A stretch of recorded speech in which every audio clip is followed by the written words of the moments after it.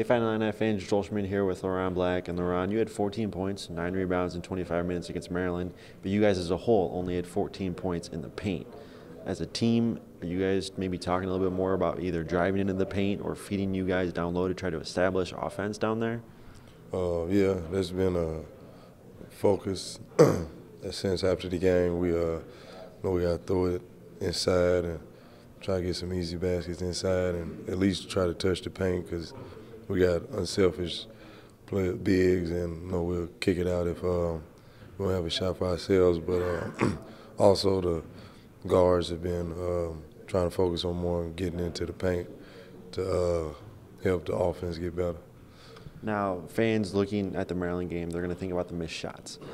With a quick turnaround here against Purdue, there's not really a lot of time to think about the missed shots. Does it help with a quick turnaround? You guys can just get back out there against Purdue and try to find the rhythm offensively?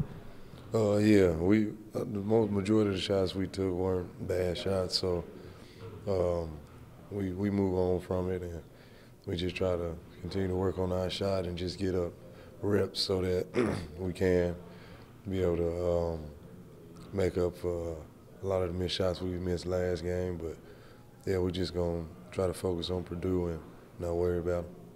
Now, turning the attention to Purdue, not a lot of prep time here with a quick turnaround. They're coming off a loss at Iowa, but they're coming back home to West Lafayette. Always tough to get a win in West Lafayette. What are you guys, maybe one or two things you're focusing on to try to come out of West Lafayette with a victory?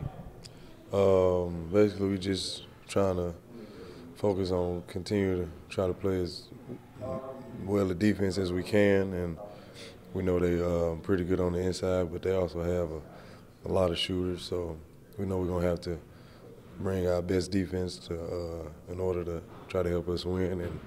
And we also focusing on offense and just trying to make sure we get more paint touches. All right, the Illini will look for their first road conference victory and get back to 500 in Big Ten play. For more information on Illinois athletics, visit fightingillini.com.